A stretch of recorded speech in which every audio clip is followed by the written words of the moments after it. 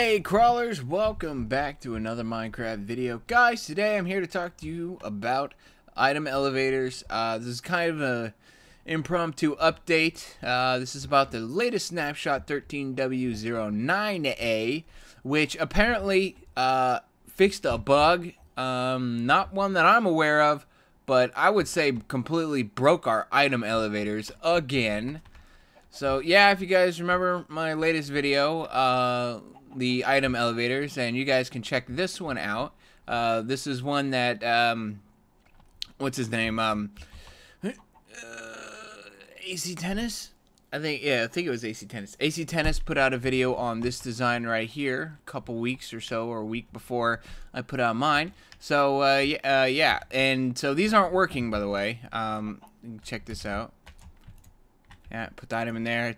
It stays in there. It does not update worth a shit.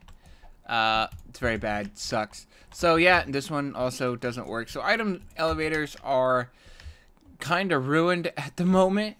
I don't see us coming up with a single wide version anymore. It's gonna pretty much have to be a 2-wide version where comparator comes out like so, and then triggers a system of you know, maybe a clock or something.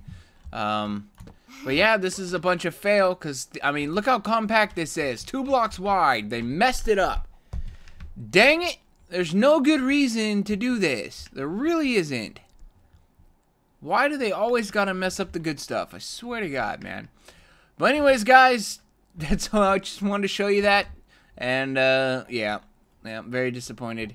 A lot of different changes in the latest snapshot, but most of them are related to stacking entities and all that stuff. And you can go over and check out Seth Bleing's channel and check out Zoomovoid's channel. They always have some pretty much the best information you're gonna find on these updates.